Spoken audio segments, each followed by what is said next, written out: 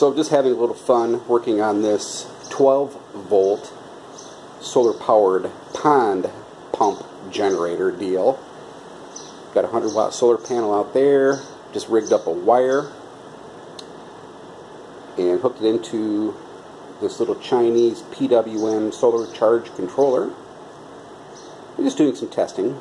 The battery is a Walmart lawn and tractor starter battery. Nothing special. The pump I'm going to be using is just a small little 12-volt, 13-watt pump. But I've designed this for a marine-grade bilge pump. It uses about 36 watts. It'll handle it.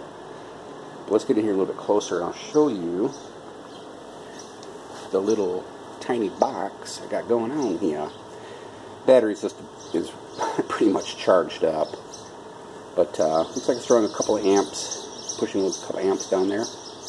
There's one piece, I don't know if you can see this with the camera, but there's a 2x6 underneath here.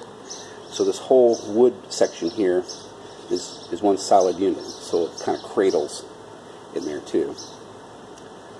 A lot more work to do on this. Kind of fun. Also put a little vent down here on the side.